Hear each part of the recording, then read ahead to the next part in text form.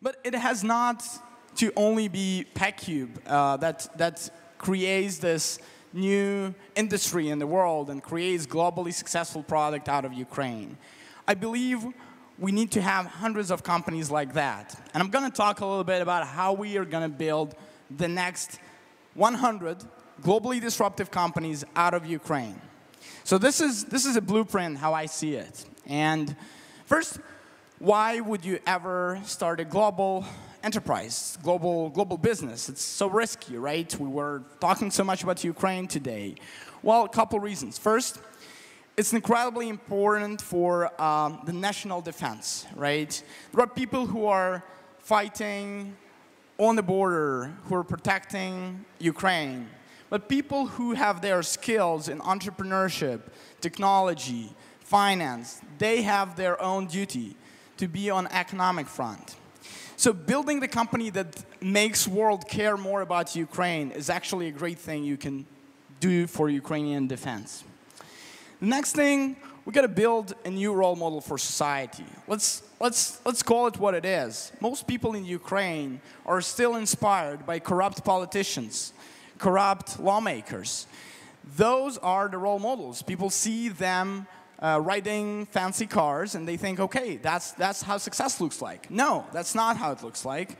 And we need a new role model of entrepreneurs who didn't steal, who didn't privatize a factory, who built some value for the world, and that's how they got successful. That's how they found meaning in life. That's how they got their respect.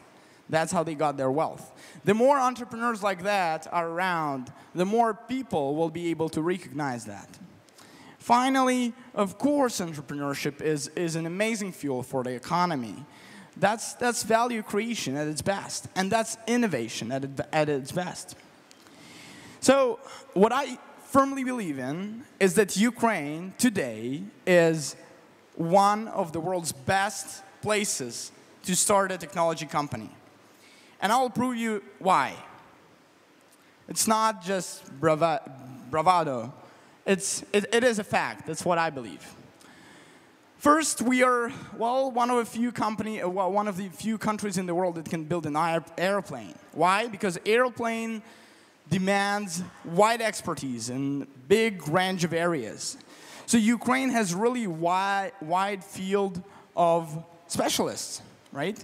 Not that many countries have such a wide field of specialists. We should leverage that.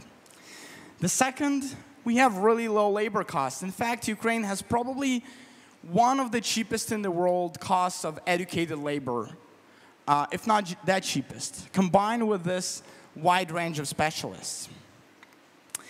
And the third one is really important.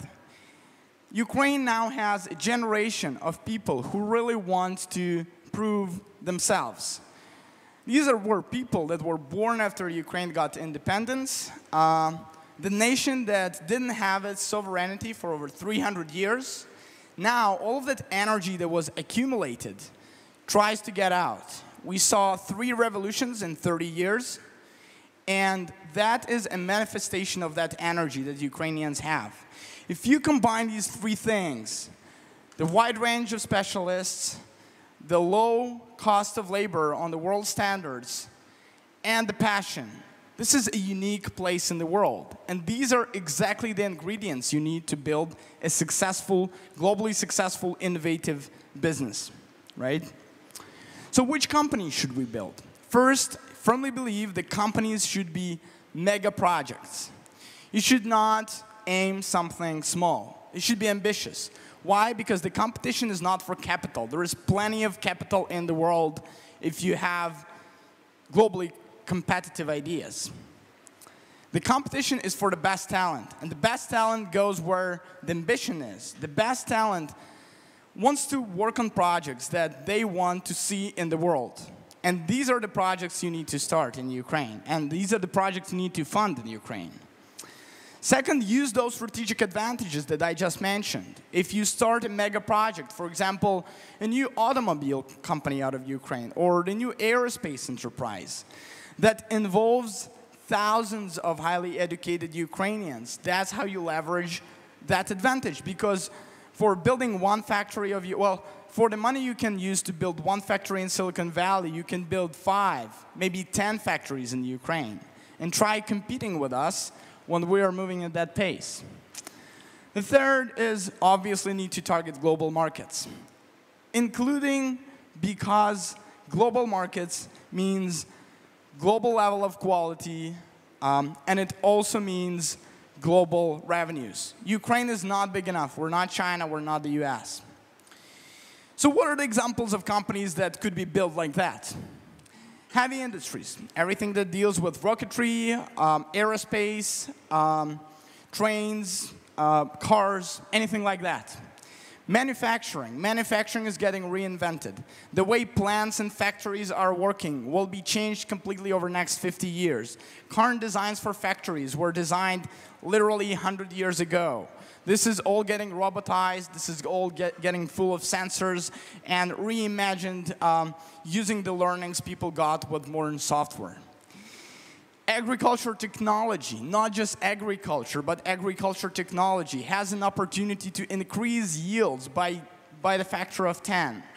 This is a huge opportunity, but we cannot sit there on our beautiful, super fertile land and wait until someone else comes here with their technology and creates all the value for that. Entertainment, I believe creativity is so much underappreciated in Ukraine. We can build globally competitive creative projects, and I think those will be created over the next 10 years. Furniture, textile, pharma, there are so many industries that are waiting to be disrupted. All of them will be changed a lot globally, around the world, because software is the world. Software is the world. We can see that very vividly on the example of so many companies around the world, so many industries, and that will happen to all of these industries. Finally, learning and education. It is ridiculous how underlooked this area is. We invest so much in machine learning, yet human learning gets so little attention. There is an opportunity to disrupt the way people learn globally, and there is nothing that stops us in Ukraine from building those kind of projects. So it wouldn't be fair if I didn't talk about barriers. There are definitely barriers. There are. I see the three big barriers. First is geopolitical risks. But let's be real. America has geopolitical risks with this guy in North Korea, right? The whole world has those risks. Israel has many geopolitical risks, okay? All the world has geopolitical risks with earthquakes, tornadoes, tsunamis, and so on. So, I mean, the world has learned how to deal with that. So, let's be realists. It's not that bad as sometimes people paint it. Corruption risks, internal risks. Yeah, you can obviously run away and hide and cry and say, oh my gosh, Ukraine is so corrupt, I cannot do anything, right? But that's a position of a loser. The position of someone who wants to create something is figure out how you can deal with that. And you can deal with that. You can deal with that bringing some Western investors, bring maybe some Ukrainian investors on board, figuring out how to navigate that field, while obviously helping and emphasizing how important it is to fight corruption in this country. Finally, I think one of the biggest risks is management. That is often underappreciated. Unfortunately, and I tend to blame communism, we do not have a lot of good managers in this country because the market economy is still very young in this country. So what do? Well, I think we should invite managers from those places that have great managers, and that's what we're doing at Petcube. So I want to quote my favorite Ukrainian engineer and constructor, Sergei Korolev, who supposedly said that one who wants to work looks for opportunities. The one who doesn't looks for reasons. Let's look for opportunities. Finally, I believe that Ukraine will create 100 globally successful companies that will be worth over $1 billion over the next 15 years. There is no way to stop it, in fact, so you better join it, okay? And here's how you can join it. Government. I think, actually, your main function might not be in lawmaking or regulation or creating a great platform, all of that is important. But the one thing you overlook is how important the leadership is.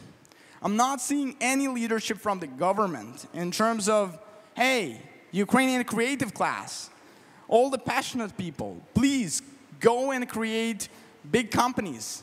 We will try to support you with whatever we can figure out.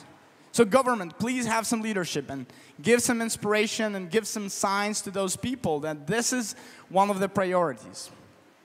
Second, investors. Investors, they're right here in Ukraine now. Start creating vehicles that will be capable of investing in these early stage companies. Don't just focus on those large chunks in steel and agriculture and whatever we have in Ukraine.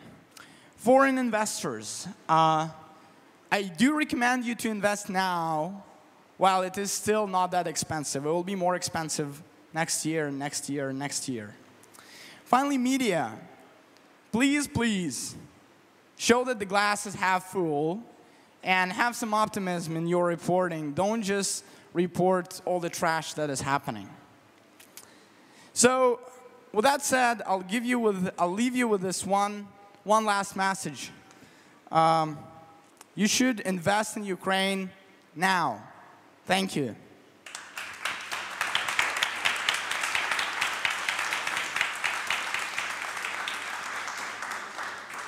Thank you, Yaroslav. Thank you very much. Next, I'd like to introduce Oleg Naumenko, who is already a serial entrepreneur and will tell about his story to date.